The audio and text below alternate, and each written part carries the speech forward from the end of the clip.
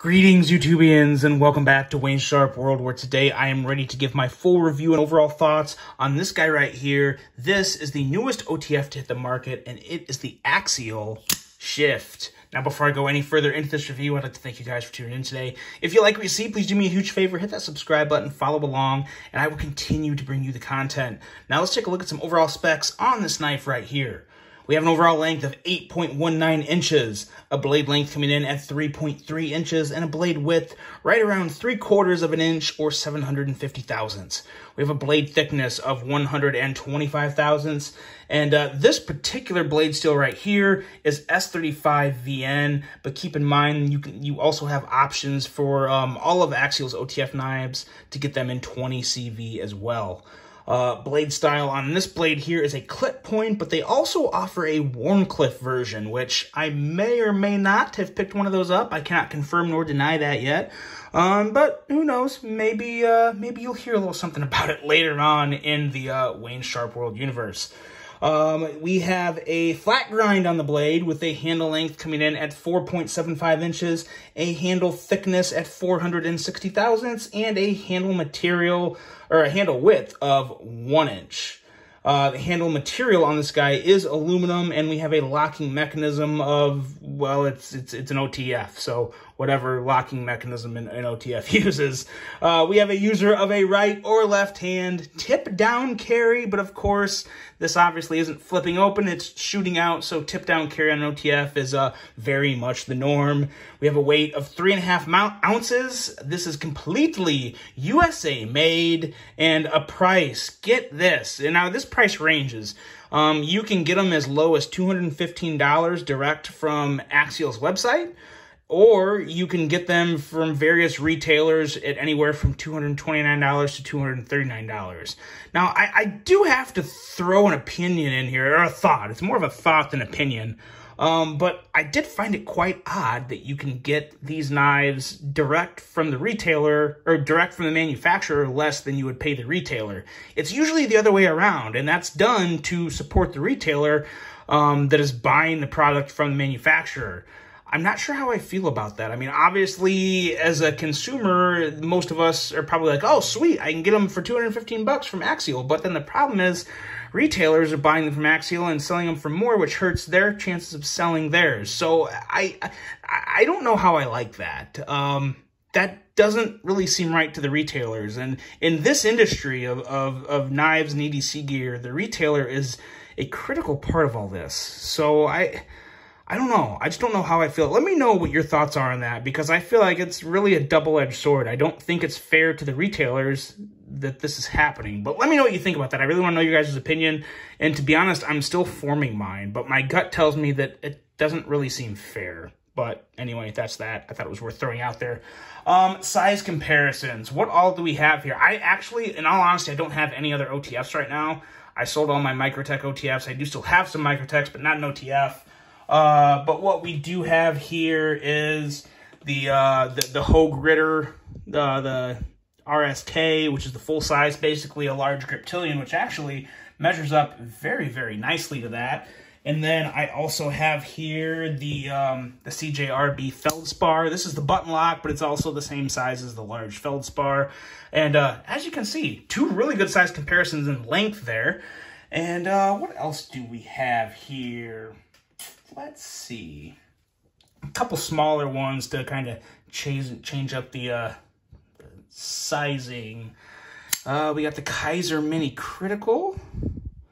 And let's see, just for sizing purposes, it's a completely different knife, but the Civivi Elementum, there you go. I think it pretty much knows. You guys, if you ever handled a Microtech Ultratech, also basically the exact same size as this, maybe a little differences in width and stuff like that, but in terms of length, very much the direct competition to a Microtech Ultratech. And yeah, with that being said, let's get into this, and let's start with the blade. Now, when I unboxed this, you guys know, I raved about it pretty strong. That was all basically about aesthetics and the brief action that I experienced with it out of the box. So after carrying it now for well over a week, and I really did carry this. This was kind of like low-key in my other pocket for about a week because I really wanted to get a full feel on this, because OTFs can be a little weird sometimes. They can have more problems than folding knives, I guess is the best way to put it. There's more moving pieces. There's just more going on with them. So I wanted to give it a good run. And in terms of the blade, I will say, and I still stand by this, this is easily the best looking OTF blade I've come across yet.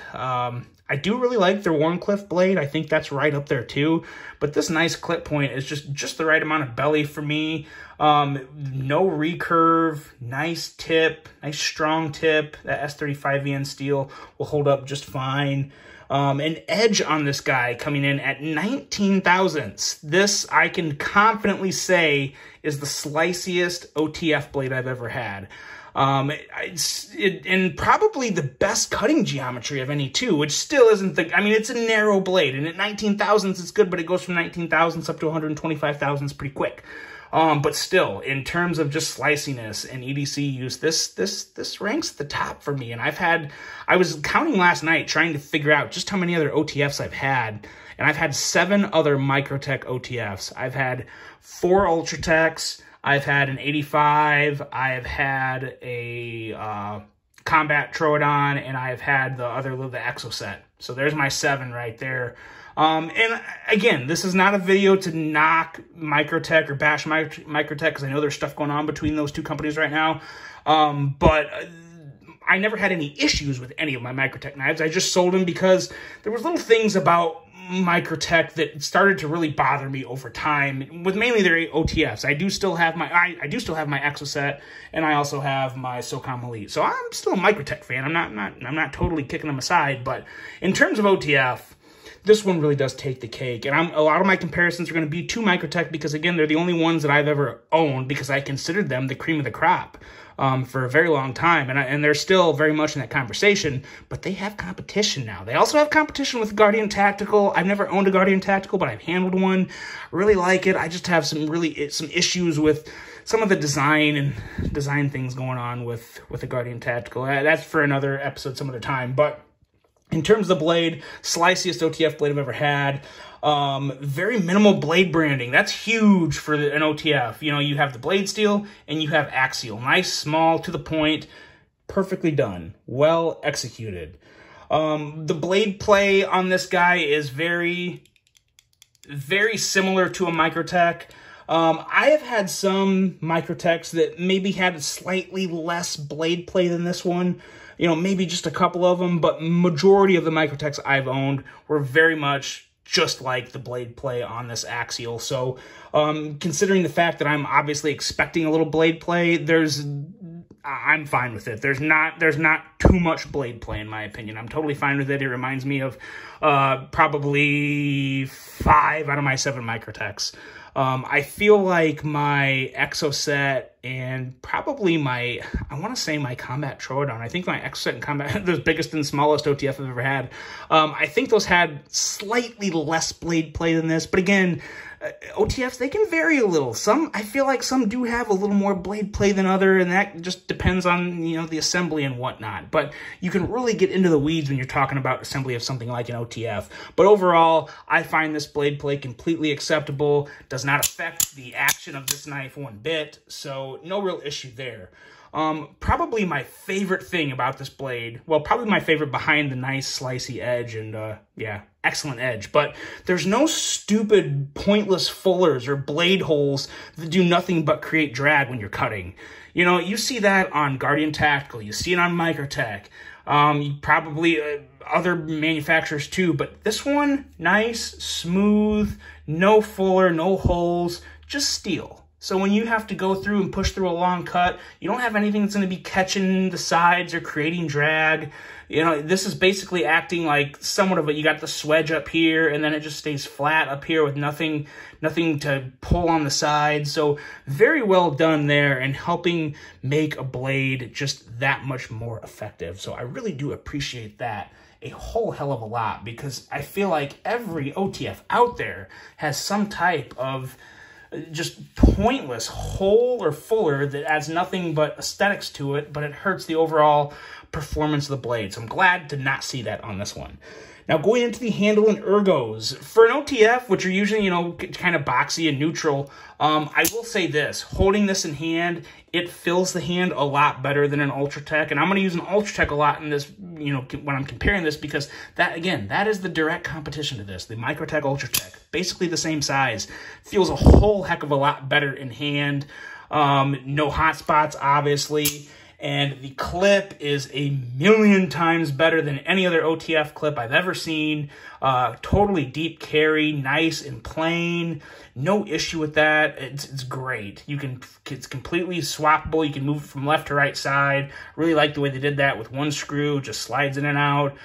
There was a lot of small details on this knife that were executed extremely well. Love this super clean show side with no screws. All the screws are on the clip side. Very nice, minimal, subtle branding of the Axial logo here. And then you have this USA flag down here, which I think is badass. No color or anything, just milled in and coated over with color.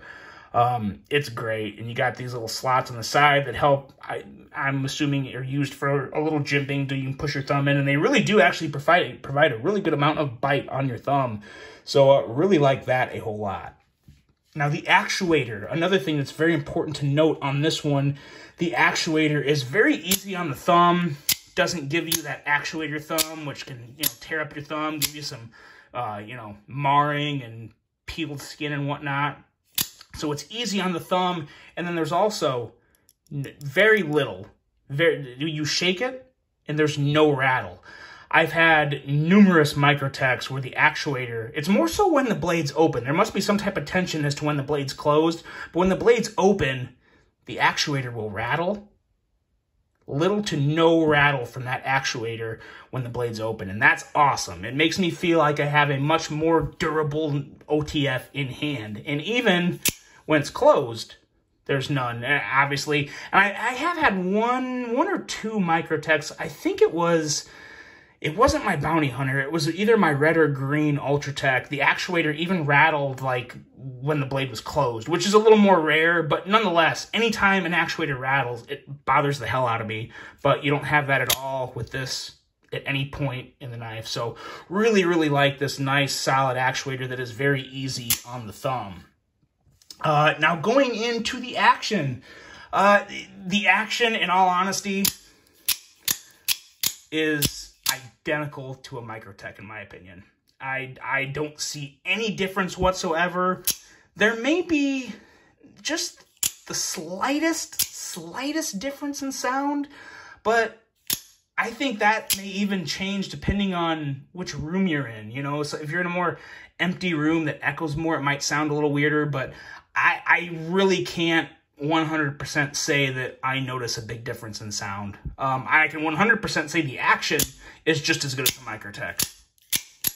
100% just as good as a Microtech. It's actually, in my opinion, the actuator is smoother. So I do factor that into the actual blade coming in and out, the action of the actuator. So I do think it's just a little hair ahead of Microtech, but it's also not nearly as smooth as a Guardian Tactical. As you guys know, Guardian Tactical has the ball bearings under the actuator that make those things incredibly smooth. Sometimes I wonder if those aren't too smooth. Like if you were using the knife real hard, you could somehow, you know, pull back on the actuator and close the blade. I don't know. That's always been in the back of my mind with the Guardian Tactical. But this, to me, is the perfect amount of tension on an actuator and nice, smooth action that you get. So the action is a huge winner for me. And the overall thoughts on this guy, they're about as good as they can be. It truly is my favorite OTF by a significant margin in terms of materials, aesthetics, performance. The Axial Shift really does take the cake. Now, there's always room for improvement, and I hope Axial continues. They seem to be a company that really listens to their consumers, to their fans, to their customers. They want to give them what they want, and I hope they continue to do that. I hope they can continue to do that. I don't know enough about them to really be like, I'm not trying to sound like the biggest Axial fan. I don't even have a code through them or anything. I just simply like their knives a lot. So that's what this channel is about. It's not to be, get discount codes through everyone and then just say good things to help them sell knives. It's about telling you guys the truth. And I really do feel like this is the best OTF I've ever handled. Now, granted, I've never handled a Hawk deadlock. I've kind of been putting that off just because I've heard once you handle one, it ruins all the other ones for you. So,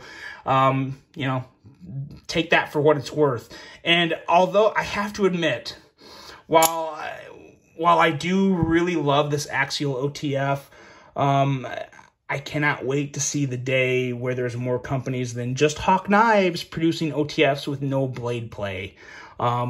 Someday we're going to get there. The patent has to run out someday, and it'll probably be like the Axis lock that went to everyone else's Able lock and River lock and crossbar lock of all different types. Someday that day's going to come, but until then, I am very happy with my Axial Shift, and I am deeming this the best OTF knife, especially considering the price, the best OTF knife on the market. It really is a great knife, and I hope Axial continues to grow and continues to make improvements. And that's that, guys. That is the Axial Shift. Let me know what you think about this OTF. Let me know what you think about OTFs in general, and just where would you put Axial in terms of Microtech, Guardian Tactical, Heretic, all the other ones out there. I want to know your thoughts on that. I really hope you guys enjoyed this one. Hope you have a great rest of your day, and until the next one, I'm out.